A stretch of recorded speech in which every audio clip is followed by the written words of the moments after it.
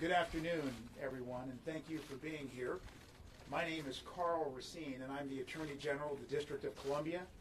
Attorney General Brian Frost and I are here today to announce that earlier this morning, the state of Maryland and the District of Columbia filed a lawsuit in federal court against the President of the United States. The suit alleges that President Trump is flagrantly violating the Constitution, which explicitly bars presidents from receiving gifts or inducements from foreign or domestic government entities. Never in the history of this country have we had a president with these kinds of extensive business entanglements, or a president who refused to adequately distance themselves from their holdings. President Trump's businesses and his dealings violate the Constitution's anti-corruption provisions, known as the emoluments clauses. The framers included these two anti-corruption provisions to prevent foreign and domestic entities from seeking to influence the president by bestowing money or other things of value on him. Why did the framers include these clauses? It was all about corruption. As Alexander Hamilton wrote, one of the weak sides of republics, among their numerous advantages, is that they afford too easy an inlet to foreign corruption. The framers knew that government entities, foreign and domestic, would of course try to use things of value to influence or induce the president to do their bidding instead of that of the American people. And now we see it every day. My office window is just a few floors above where we're sitting today, and I can tell you that as I look out the window and see the tower of the Trump International Hotel, we know exactly what's going on every single day. We know that foreign governments are spending money there in order to curry favor with the President of the United States. Just one example. The Kingdom of Saudi Arabia, whose government has important business and policy before the President of the United States, has already spent hundreds of thousands of dollars at the Trump International Hotel. And that hotel is but one example of how President Trump's vast global businesses and that empire he has is entangled with foreign and state government interest. We are a nation of laws, and no one, including the President of the United States, is above the law. No one, not even the President, can be allowed to endanger our democracy and erode our faith in our institutions. But just as at the time they're needed the most, traditional checks and balances are failing us.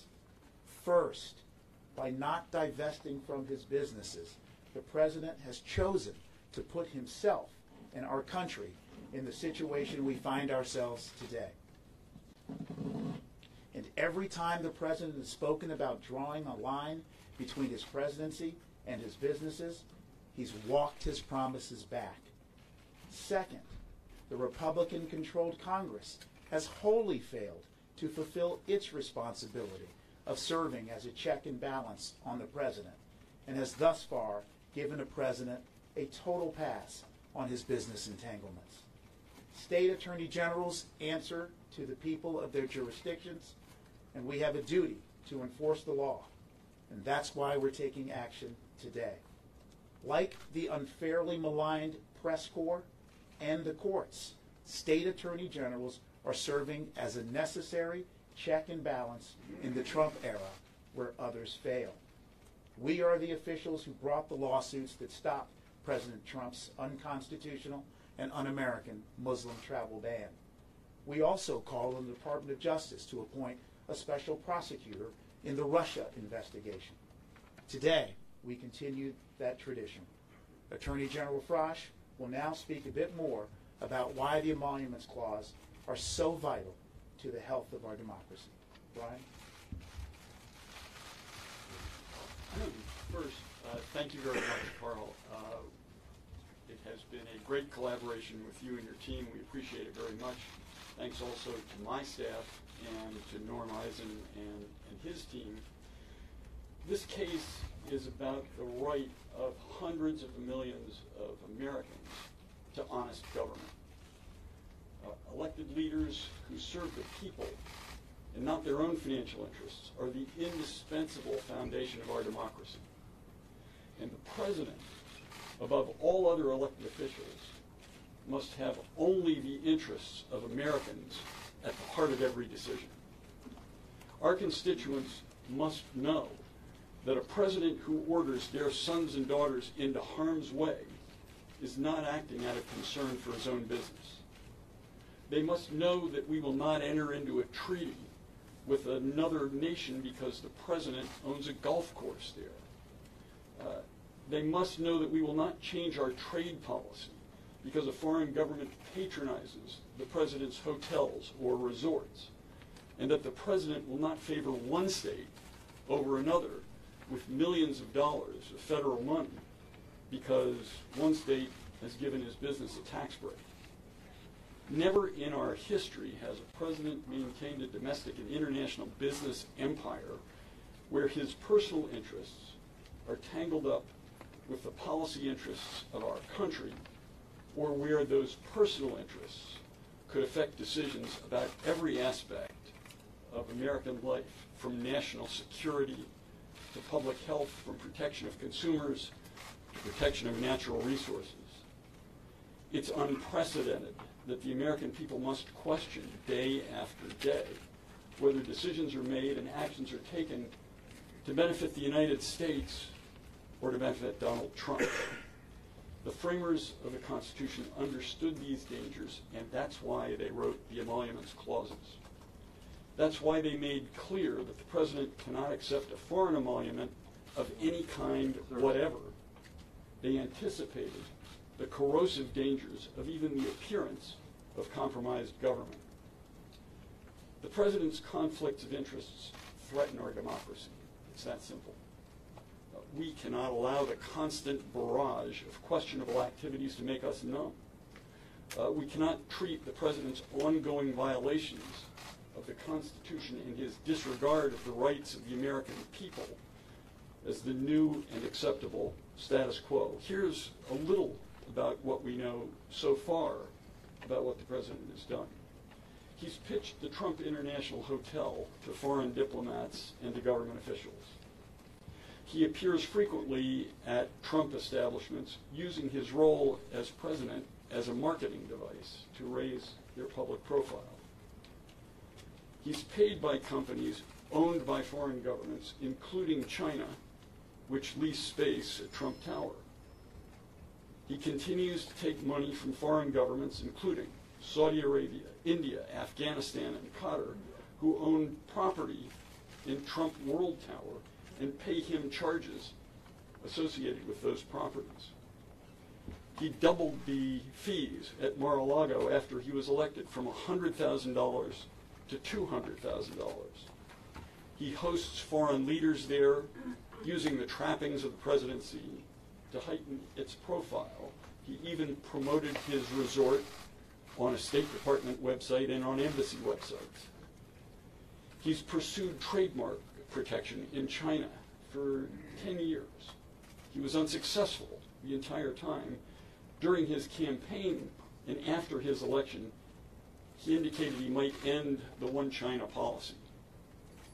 But on February 9th, he met with the president of China, pledged to continue the One China policy. 5 days later, China gave him trademark protection. He doesn't appear to understand or care about these violations of the Constitution that he swore to uphold and protect. He flouts them. He brags about them, and as we now know from his tweets, he has little respect for the rule of law, and he has little respect for the court's ability to enforce the law. We do not sue the President of the United States casually. I wish President Trump had addressed these issues, these violations, himself, but he has not, and they must be addressed and remedied. As Thomas Paine wrote in American Crisis, those who expect to reap the blessings of freedom must undergo the fatigue of supporting it. We're acting to uphold the Constitution and protect what is fundamental to our free and functioning democracy, a president who governs with undivided loyalty to the country and to the people that he serves. As Franklin Roosevelt said, the president's sole thought is the welfare of the United States of America. All Marylanders and all Americans deserve no less. Thank you very much. We're happy to take questions. Tom? Well, aren't you just two Democratic attorneys general harassing the President of the United States? Is this partisan? This is not partisan. We happen to be two Democratic attorney generals. I think clearly Brian and my comments, and if you take a look at the complaint, would apply if for whatever reason in the future, Oprah Winfrey or Mark Zuckerberg became president, and they wanted to continue their business operation, and they were marketing and benefiting and prospering from their business operations through foreign and domestic emoluments.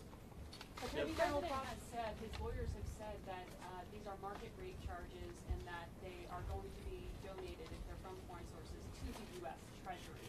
Why is that not good enough, and do you have any evidence so far that there has actually been an influence on policy? Well, we pointed out that he's changed his policy on China. He's changed his policies on Russia, but that's not it's not important why. The point is that the appearance and the fact of his taking payments from foreign countries violates the Constitution. It puts democracy at risk when the president is corruptible, and the payments that he's received may be corrupting him. They certainly violate the Constitution. The emoluments clause has not been tested. Why do you think they're going to be successful? You're quite right that the emoluments clauses themselves have not been tested, certainly by the Supreme Court or federal circuit courts. There are cases pending that we're mindful of in that regard. The case pending in the Southern District of New York is an interesting case that, frankly, we're supportive of. And we think that our case will also further develop the record and the law for the court, which obviously will ultimately be the final arbiter, a necessary cog in the check and balance wheel. I do want to make a point. It was your question. I don't know your name. Margaret Brennan from CBS. Ms. Brennan, you suggested that why are we dissatisfied with the moves the president has taken thus far?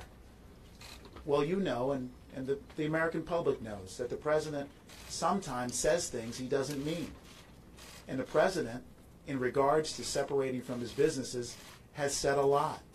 For example, he indicated that he would not receive any briefings on his businesses from his sons.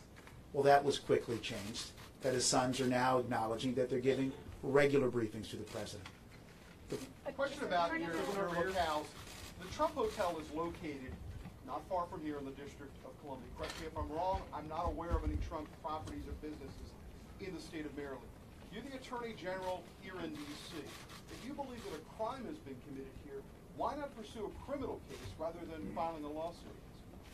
Well, I'm certainly not asserting that a criminal case is appropriate.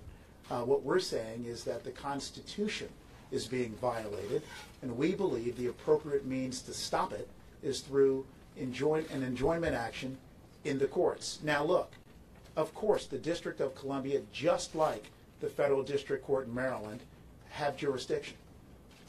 We've thought long and hard about it, and I believe that Brian won the arm wrestling contest on this one. I'd like a redo. Attorney General Frost, you talk a lot about proximity and the reason between these two entities bringing this case.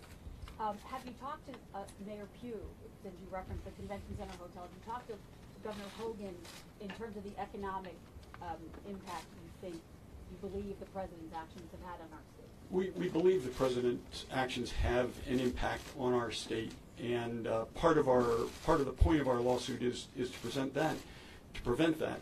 But the most important point is to prevent the President from putting his interests over our interests, over your interests, over the interests of Marylanders and all Americans. Right. But do you have any evidence? But do you have any evidence, though, of an actual situation in which there's been a cancellation of a hotel in D.C. or in Maryland that was subsidized by taxpayers, in which the president has profited off of that? And the second part was also on tax returns. Are you guys seeking the president's past tax returns, and what standing do you have to get those?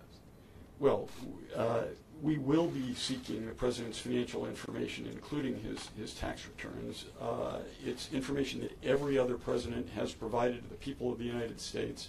And that, in answer to the question a few moments ago about why we're bringing this, President Trump is unique in American history in violating the Emoluments Clause. There is no other president whose domestic and foreign investments and entanglements have been so bound up with our policy and our interests. And he is the only president who has refused to disclose the extent of his holdings and interests. So yes, it will be a subject of our lawsuit. We will be seeking that information. Has there been a cancellation, though? Bruce Has DuPoint. there been a cancellation, though? Attorney General Racine, can you talk about what happens next procedurally, and can you discuss the issue of standing as this goes forward? Sure. Procedurally, as you know, we filed our complaint today. My legal eagles tell me that the president has 60 days to respond to our complaint. He can respond with an answer, or he can respond as he did in the Southern District of New York with the motion to dismiss. Of course, during the interim time frame, it could very well be the case that the District of Columbia and Maryland seek discovery, and we'll see how the process goes from there. With respect to standing, the fact is that these are substantial legal questions, and questions that will ultimately come before court, and the court will decide. What's unique about the suit that Maryland and the District of Columbia have joined together and filed is that we're pursuing standing on the basis of our unique sovereign status and our obligation as Attorney Generals, therefore, to protect the interest of our residents. And we know every day that residents of the District of Columbia, and as Brian said so well, residents around the country know that there is a fundamental problem when you have the possibility that a foreign nation is coming in to the United States and maybe doing business with Trump businesses in far-flung places. We don't know the extent of Mr. Trump's businesses. That's part of the problem. And the remedy is to get a court to take a look at the Emoluments Clause, evaluate our standing, we think we're strong on standing, and make the decision as to whether the president has a legal obligation to do that which other presidents have done on a moral basis, which is separate themselves from their business. If the president just ignores this case, what can you do about it? Like, if the president just says, I don't care about this at all, doesn't do anything, what can you do to stop him? He's going to have to answer in court, and if he doesn't do that, he will. The Justice Department will defend the case. And the point is, you know, the emoluments clauses are a firewall against presidential corruption. And the one thing we know about President Trump is he understands the value of walls. This is one he can't climb over, and it's one he can't dig underneath. Can you explain what you mean by unique sovereign status? This is a repudiation of Trump's lawyers who specifically said that he's taken these actions and that he's going, and it's enough of a firewall between himself and his business. Well, you know, to be honest, I made an allusion to this early. I think that Trump's lawyers on ethics have said a lot. And what we've seen are, time and time again, what they've suggested are the protective measures that the president has taken have not been taken. And what are we to do? Sit back and allow the president to police himself? This is America. We have a constitution. Our founding fathers were concerned about corruption. They were concerned about a president of the United States not focusing on the people's business, but being worried about personal business. What we're doing is exactly what is necessary in this circumstance, and we look forward to the litigation in court. But you discussed in Please. Remedy that you're seeking, what the contours of a court injunction would look like that would satisfy you at the end of all of this? So we're asking, number one, for a declaratory judgment from the court that the president has violated the Constitution. Number two, we're asking that the court enjoin him from continuing those violations. How the court fashions that remedy is up to the court, but that's the relief that we're asking for. What could that look like short of him not being president if he doesn't give up his business interests? Well, I mean, being the President of the United States is a great privilege. It's not a right. Mr. Trump knew what the rules were when he filed for his candidacy. It's up to him at some point to decide whether, if the court says you can't both run these businesses with all these foreign entanglements, with all these emoluments, with all these payments, you can't continue to do that and continue to be president, then he'll have to choose. But right now, we don't know whether he's picking himself or whether he's picking us to favor in the many policy decisions that he makes. But what concrete evidence to harm, though, have your citizens endured? What are you going to be showing to the courts as concrete evidence of harm to them at this point? Yeah, we don't have to show harm. We believe there's been harm. We don't have to show harm. I mean, the fact that he is taking payments from foreign governments, from states, his post office hotel is an emolument. My friend, Congressman Jamie Raskin, refers to it as the Washington emolument. But the fact that he's got a lease from the United States government, and when the lease itself says that it can't be held in any part by an official of the United States government, that's an emolument. He's granted it to himself. The GSA ruled after he put in his appointee that it wasn't in violation of the lease despite the specific provisions of the lease. That's an emolument. Can you Is there any explain, mistake- Mr. Racine, what you mean by unique sovereign status that D.C. and Maryland have? Sure. The unique sovereign status derives from the common law powers and duties of attorney generals to look out and indeed protect the residents of their states. Those powers are not explicitly defined because we can't predict every type of harm that residents of a particular state are going to confront. But what they do mean is that when residents of a state and a jurisdiction like the District of Columbia are harmed by a constitutional violation, again, let's focus on what we're talking about here. We're concerned that foreign governments are coming to the Trump businesses for the single purpose of currying special favor from the President of the United States so that their interest can get a higher priority than the interest of the American people. If that's not a harm to every American citizen and every resident in the District of Columbia in Maryland, I don't know what is. Did any other states consider joining this lawsuit that may have Trump properties in them, or can they join it now or later?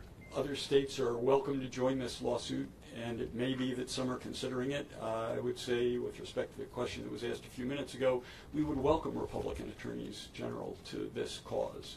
It affects their citizens, and it affects ours as well. Which of you initiated this? Who called who? Tom, we're on. Yeah, we're on our. Somebody had to initiate it. Somebody had to say, "Hey, let's do this." Well, I think what happens, to be honest, Tom, it's a fair question, and certainly what happens is somebody initiates a call. Hey, what do you think about this? And then you say, well, let me sit down with my team and let's sort out the legal theories. The very questions that we were getting today around standing, strength of the merits, hey, has emoluments ever been defined or tested, are issues that we tackled. Our staff, and frankly, we got some excellent outside help from the good people at Crew and some other lawyers. And then we determined jointly that this was a matter that Maryland and the District of Columbia, quite uniquely, with the Trump hotel right in our backyard, should lead. Someone initiated it. Someone didn't. It's not a virgin birth. Sure. It was pretty close. Have Yeah. you heard concerns Wait, from can I- business or civic leaders in your jurisdictions who fear retribution if they don't, I don't know, if they don't give the president what he wants? Are they, budget cuts or? I think the reality is that businesses operate for a profit, and they're very well aware of competitive threats. They're also quite aware of the power of government. And so have I specifically heard from businesses who are afraid of the competitive spirits now in play? The answer is a compelling yes. And frankly, it would be terrific for some of these businesses to stand up and say that they too want to believe in the Constitution and want to join our lawsuit as they have in New York in the federal matter. What about federal workers? Have you heard concerns from them that there, there's so many federal workers in our state of Maryland? Have you heard from unions or workers or their agencies that they fear there may be retribution job cuts? Absolutely. My phone hasn't stopped ringing since November 8th. Yes, ma'am. Attorney General, how do you know which foreign payments have already happened? Are you basing that on media reports, assuming you haven't gotten your discovery yet? How do you know what exactly is going on over there? Mr. Trump talks about it.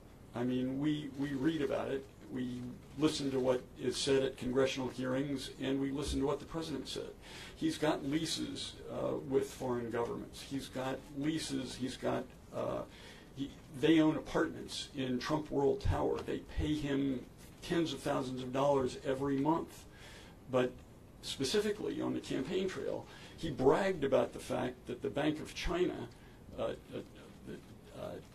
International Bank of China, I forget precisely the name of it, but it's a state-owned bank, is its world headquarters, or its United States headquarters, are in Trump Tower in New York. He bragged about that on the campaign trail. I don't think he's given it to him for free. And there are many sources that have given us information about the payments that he's received. We'll have a lot more once we get discovery. Okay, sir, right here. Sorry, the Justice Department on Friday responded to that suit in the Southern District of New York. A whole bunch of reasons why the plaintiffs there lack standing, including the fact that they failed to allege any non-speculative loss, which I think is why we're so concerned to hear about what actual cases of business being taken away from the folks you're representing to Trump-owned businesses you have. And they also allege, of course, that any violation of the emolument clauses must concern official business the president takes in his capacity as president. Can you just respond, how you will respond to those, but I'm sure they come up. Sure, and clearly we reviewed Friday's Department of Justice filing, and I'll say to you, it was quite a remarkable filing. Taken to its logical conclusion, what the Department of Justice wrote in a pleading in federal court is that it is entirely permissible for the President of the United States to receive all the money in the world from foreign countries to his businesses, notwithstanding that he has not formally divested himself from those businesses. That, I think, is the most remarkable aspect of the government's brief. I would add to that if the Justice Department is right, the emoluments clause has no meaning whatsoever. The president can stand over here with his President of the United States hat, and he's not allowed to take payments. But he takes a step over here and puts on his businessman hat. They can funnel as much money to him as they want. You got no emoluments clause there. And it's absolutely clear that the framers of the Constitution intended that to protect us from presidential corruption. You mentioned Crew. Obviously, they have their own lawsuit, but they also have a particular partisan bent. Is there a concern when you're affiliated? They don't have a particular partisan bent. As you probably know, they have the Ethics Council, the former Ethics Council from the George Bush administration and the former Ethics Council from the Obama administration among their members. And they're superb lawyers, and their view is both nonpartisan and right. Last question. You have already said that you would welcome other attorneys general to join, but has any Republican lawmaker really reached out yet to you guys? I can tell you that I've not been called by a Republican lawmaker on this issue. What is most important, and let me back up, while I may not have been called, I think if you go back and look at comments from a few months ago, it wouldn't surprise you that Senator John McCain has expressed concerns about Trump's business and his official role as president. It wouldn't surprise you that Senator Lindsey Graham has done the same thing. My hope is that these lawsuits that are being brought will cause the Republicans in Congress, and more importantly, perhaps President Trump himself, to take the very steps that we're asking a court to take. Again, the reason why we're here is because the President of the United States, in a wholly unprecedented fashion, has decided to maintain a sprawling international business empire that accepts money without account from foreign governments. Thank you. Thank you. Norm, would you like to respond to the issue about Crew? Identify yourself first. Hello, everyone. I'm Norm Eisen. I'm the chairman of the board of Citizens for Responsibility and Ethics in Washington. We're very pleased to serve as pro bono outside counsel for D.C. and Maryland to work with General Frosh and General Racine in this case. I will say that it is a bipartisan legal team in the sense that, as the general stated, my vice chair of Crew, Richard Painter, was the George W. Bush era White House ethics czar. I had that honor of serving in that capacity for Barack Obama. And we're very hopeful. We've heard from around the country, from people, Democratic, Republican, Independent, of every political stripe, how important this is. We're hopeful that others will join regardless of party. And I know on behalf of our nonpartisan organization and our nonpartisan legal team, and I want to recognize the contributions of folks like Larry Tribe and Zephyr Teachout and many others who have been supportive working with Crew. We're hopeful that people will step up. The Constitution knows no party. And I want to say from the bottom of our hearts, and really myself as a D.C. resident, but as a member of the Maryland Bar, I want to say on behalf of everyone how deeply, deeply appreciative we are of the jurisdictions of D.C. and Maryland, and of these two fantastic leaders, of their wonderful teams we've had the pleasure of working with in both offices. Thank you, gentlemen, and thank you all for standing up for our Constitution. It knows no party. Thank you. When was Crew brought into this? I'm happy to speak to reporters afterwards, but I think that was the last question. Happy to speak afterwards.